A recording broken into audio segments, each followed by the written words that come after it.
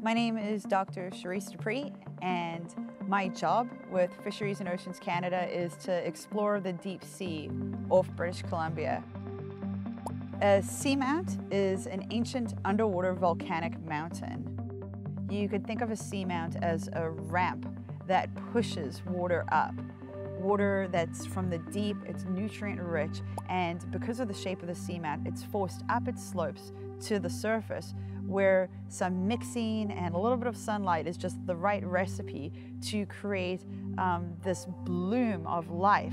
These little animals, plankton, accumulate. And then that life goes about its business in the surface waters, and eventually it turns into particles, and it all kind of just rains down from the surface. And that raining down, we call it marine snow, it falls out onto the animals that live on the seamount, and that's where they get all their nourishment, from the surface waters, from the productivity that happens there because of the shape of the seamount and their interaction with the water around it. The amount of life that we see on a seamount really depends at what depth we're looking at. When we descend in these submersibles, it's black, black, black, and then suddenly we turn on the lights into this world that has never seen light before, and bam, it's right there. And so it's actually really cool that we start at the bottom of these seamounts and we almost like climb our way to the top using a robot every time. So we summit the seamount. And so when you're down deep, kilometers down, you might not see that much cover, but what that means is you get to see the lava tubes and these big pillows of basaltic lava. And then as you climb up the seamount and you get closer to the surface water, maybe you go through a garden of glass sponges, and then it'll transition to a forest of red tree corals, and then it'll transition to a living mat of sea stars.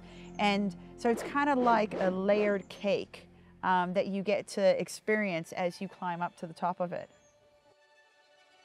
It's always fun to see the truly quirky animals down there. They look a little bit like our shallow water animals, but they're the deep sea cousins.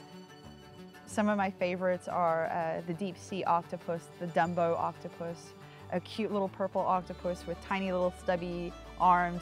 Another one is the sea pig, which is actually a sea cucumber with legs.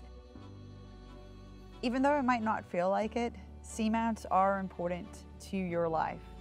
They're a stopping ground for transient animals, whales, shark, tuna, salmon, all these animals that go out to sea into what is usually this desert-like blue area with very little food. They come across these seamounts and there's a buffet of food for them. Studying seamounts is so important, especially now. We've started to go into the deep sea, whether it's fishing, mining, or indirectly through climate change, and we're impacting these animals, these refuges, these oases, these important pieces of ocean health.